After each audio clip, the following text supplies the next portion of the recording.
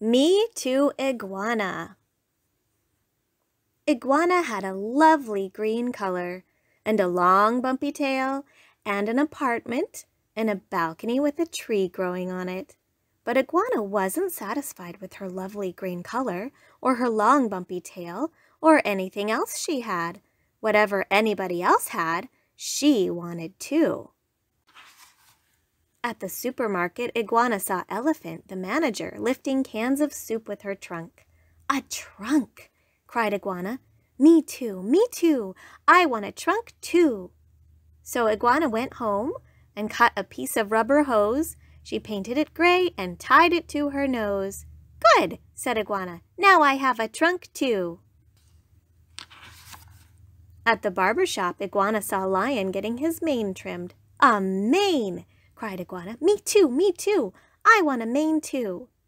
So Iguana went home and stuck a lot of thick yellow wool all over her head. "Good," said Iguana. "Now I have a trunk and a mane too." At the car wash, Iguana watched Zebra taking a shower. His black and white stripes gleamed in the sunlight. "Stripes!" cried Iguana. "Me too, me too! I want stripes too!" So Iguana went home to make stripes. On the way, Iguana saw Goose taking a nap. Her feathers were flapping in the breeze. "Feathers!" cried Iguana. "Me too, me too! I want feathers too!" So Iguana went home to make stripes like Zebra and feathers like Goose. First, she opened 2 jars of paint. She took a wide brush and painted stripes on her sides. Then she shook the feathers out of an old pillow and glued them on her back. "Good," said Iguana. "Now I have a trunk and a mane and stripes and feathers too." Everybody wondered what Iguana was doing. Why was she imitating them? "Oh," worried Walrus, "this could get to be a problem." At the post office, Stork was flying in with the airmail delivery. "Flying!" cried Iguana. "Me too, me too! I want to fly too!" So she went home to figure out how to make wings. "Oh, this is a problem," said Walrus. "Iguana can't fly. She'll hurt herself." Everybody agreed. This Me Too business had to stop before it was too late. But how? Why would a nice iguana with a lovely green color and a long bumpy tail want a trunk and mane and stripes and all the rest? Asked Lion. Why? Everybody wondered.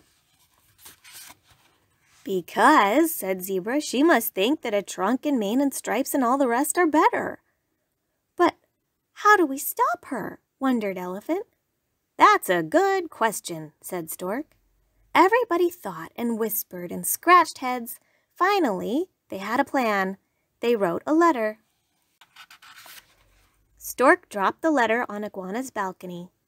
"Everybody come to a costume party at the playground," it said. "All costumes must be kept secret. No talking about them." Iguana forgot all about wanting to fly. "A costume party!" she cried. "Me too, me too! Everybody will be there. I'll be there too." "But what will I do for a costume?" she cried. "I want to wear what everybody else is wearing too." When it was time for the party, Iguana still didn't have a costume. She sneaked into the playground and hid behind a tree. In the distance, behind the swings, she saw a flash of green. Near the jungle gym, she saw another flash of green. By the fountains, a flash of green. What was going on? "Oh, nobody has a trunk!" cried Iguana. Quickly she took off her trunk. "Oh, nobody has a mane!" she cried. She pulled off her mane. "Oh, nobody has stripes! Nobody has feathers!" Iguana wiped off the stripes and pulled off the feathers. Then she moved closer to get a better look. Everybody's costume was a lovely green color. Everybody had a long bumpy tail. Everybody was dressed as an iguana. "Come join the party," they called. "You're dressed perfectly." "But I'm not wearing a costume," cried Iguana. "This is just plain me." Then Stork said, There is a prize for the best iguana, and the prize goes to... He turned slowly around. The prize goes to... Iguana! You have the loveliest, greenest color, smiled Stork. You have the longest, bumpiest tail. Congratulations! We all think you're wonderful just the way you are. Yes, said Iguana, very surprised. I do too.